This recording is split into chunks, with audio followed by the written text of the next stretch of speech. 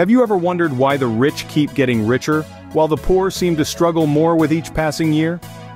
It's a question that stirs the mind, doesn't it?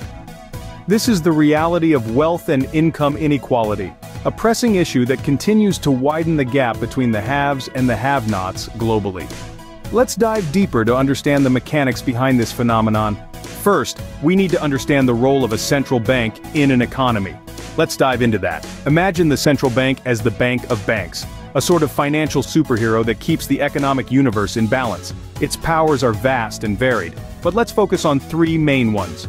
Firstly, it's the central bank that creates and issues our currency. Every note and coin you've ever held was born in the vaults of the central bank. It's like the mint of the nation, churning out the physical representation of our economic worth. Secondly, the central bank controls the money supply. Think of it like a tap. Sometimes, to stimulate economic activity, it needs to open the tap wide and let the money flow. This is what we call expansionary monetary policy. But other times, when the economy is overheating, it needs to tighten the tap, restricting the money supply, a policy we refer to as contractionary. Lastly, the central bank implements monetary policy, which is a fancy way of saying it sets the interest rate. That's right, the interest rate on your savings account, your home loan, your car loan, all of it is influenced by the central bank's decisions. In essence, it's like the puppet master pulling the strings of the financial market. But why does it do all these things? Well, its mission is to maintain price stability, keep employment high, and ensure the economy is humming along nicely. It's a delicate balancing act that requires constant monitoring and adjustment. So why should you care about the central bank? Well, its actions impact your everyday life. From the price you pay for a cup of coffee to the interest rate on your savings to the value of your house, the central bank's fingerprints are all over it. In the grand scheme of things, the central bank is like the conductor of an orchestra, ensuring all the instruments play in harmony to create a symphony of economic stability and growth. So, essentially, the central bank has a significant control over the economy. It's the unseen force that keeps our economic ship sailing smoothly through the stormy seas of global finance. Next, let's talk about inflation. What is it exactly and why does it matter? In simple terms, inflation is the general increase in prices and decline in the purchasing value of money. Imagine this, if last year you could buy a basket of apples for $5 and this year, the same basket costs $6, that's inflation. The price of the apples has inflated, and your $5 can't purchase as much as it could before. Now you might be wondering, how do we measure inflation? Well, economists typically use a tool called the Consumer Price Index, or CPI, which tracks the prices of a basket of consumer goods and services over time. If the CPI is rising, it means we're experiencing inflation. Inflation is like a double-edged sword.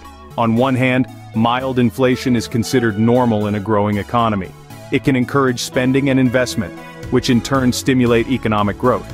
After all, if you knew the price of that new car you've been eyeing is likely to go up next year, you might be motivated to buy it sooner.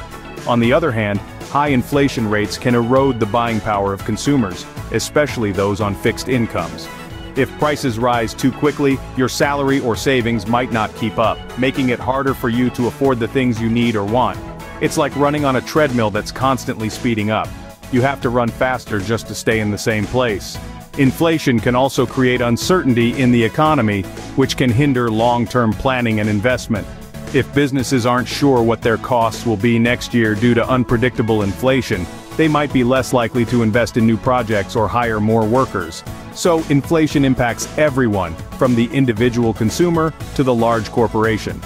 And while it's a complex topic with many factors at play, understanding the basics can help you make more informed decisions about your personal finances and investments. Remember, inflation doesn't mean that all prices are increasing, just that the overall trend is for prices to go up. So, we know what inflation is, but what about the inflation rate? The inflation rate, in simple terms, is the percentage increase in the general level of prices for goods and services from one period to the next. It's kind of like taking the pulse of an economy. Just as your pulse rate can give an indication of your physical health, the inflation rate can give an indication of the economic health of a nation. Typically measured over a year, the inflation rate can tell us how much the cost of living has increased over that time. For example, if the inflation rate is 3%, then a pack of gum that cost $1 last year would cost about $1.03 this year. But why does the inflation rate matter? Well, central banks use the inflation rate to make important decisions about monetary policy. If the inflation rate is too high, the central bank might increase interest rates to slow down the economy and bring inflation under control. On the other hand, if the inflation rate is too low, the central bank might lower interest rates to stimulate economic activity. The inflation rate also influences the interest rates that we see as consumers and investors. When the inflation rate is high, you might see higher interest rates on your savings account or your mortgage. When the inflation rate is low, those interest rates might be lower as well. But it's not just about prices and interest rates. The inflation rate can also affect things like wages, investment returns, and even the value of money itself. Over time, a high inflation rate can erode the purchasing power of money, meaning your dollars buy less and less. So, as you can see, the inflation rate is a powerful tool that central banks use to guide the economy. It can influence everything from the price you pay for a cup of coffee to the size of your retirement savings. And while it might seem like just a number, it's a number that can have a big impact on your daily life and your future. The inflation rate, therefore, is a crucial factor in determining the economic health of a nation. Now let's move on to appreciating assets. How do they fit into this puzzle? Appreciating assets, in its simplest form, are items that grow in value over time. They are like the golden seeds that, when watered and nurtured properly, can blossom into towering trees of wealth. Let's take a couple of the most common appreciating assets as examples. Real estate and stocks. Real estate, whether it's residential, commercial, or land, often appreciates over time. This means that a house you buy today could be worth significantly more in a decade or two. Homeowners can then sell these properties for a higher price or rent them out, creating an additional income stream. It's like having a goose that lays golden eggs. Stocks, on the other hand, represent ownership in a company.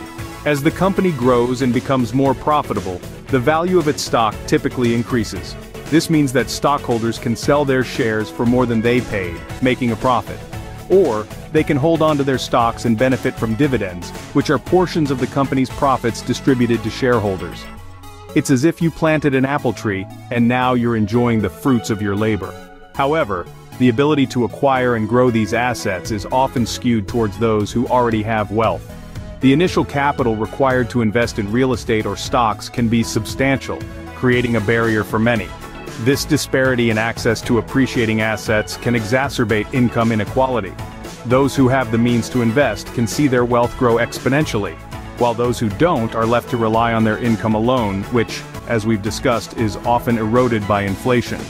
Moreover, the laws and tax policies in many countries are designed to favor those who invest in appreciating assets, further widening the wealth gap. For instance, capital gains taxes, which apply to profits from selling assets, are often lower than income taxes. Hence, appreciating assets can significantly contribute to wealth and income inequality. So, what does all this mean for wealth and income inequality? Well, let's take a step back and look at the big picture.